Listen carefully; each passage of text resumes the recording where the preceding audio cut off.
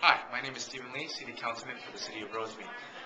I hope that the Governor as well as the State Legislature understands that taking away $2 billion of our city's monies will be a huge detriment to our residents and our community.